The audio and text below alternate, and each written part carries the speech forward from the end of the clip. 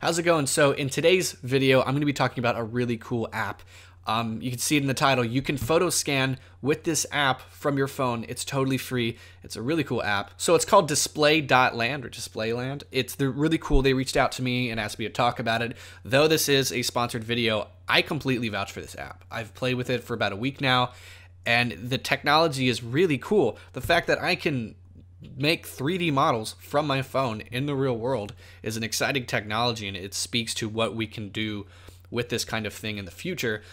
So let me show you the app, how it works, and yeah, this is really exciting stuff. All I have to do is download the app, open it up, and you can go find something you want to scan. So I quickly went outside and found this box on the ground, and I started going around it, and you could see these little dots start to form, showing you that it's seeing and picking up the notable things that it sees, things with contrast, all these objects. And as you go circle and circle and circle, it picks up more data, more texture data, and all that stuff. And then you can take that model from the app and throw it into Blender or Cinema 4D or whatever program you use, and it has that texture data. Now, the more you circle around your object, the more you scan, the better your scan will be. So you can go from very, very crappy scans to really good scans. It just depends on how much effort you put into those scans, which is really cool. You can get some crazy professional stuff. The app is also cool because it's also kind of a social media. You can go on the app and look at thousands of other people's scans. Some really cool stuff, cars, buildings, like full environments. Some people's entire rooms are scanned into this app. It's incredible. You don't need a DSLR and a stitching program to do 3D scans. It's really amazing. All right, so I did my scan of the little box outside. Let's hop on over and let me show you how to download these things from the app in case you do want to use this app, which I would recommend it. It's super fun. So let me show you how to actually make this thing. All right, so to import those models, it's super easy. Just hop on over into the app and we will head on over to my account. So you click your icon right here for the account, go to your saved, published model. So this is the guy right here I have. You can see it's spinning around. Just that simple box I scanned. Now you'll go over to this little arrow and go to download mesh.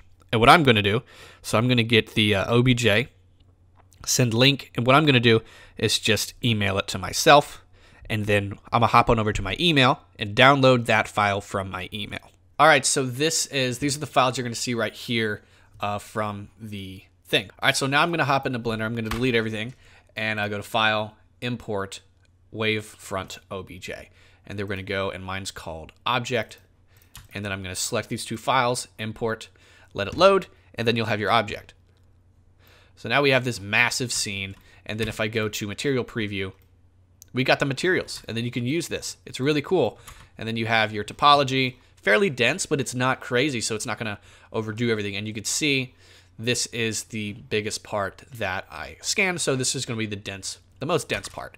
So it's really easy and it's really cool. And then you can go in and just delete all this stuff that you don't want and then use this as a usable model in your scene. And this is amazing. This is incredible.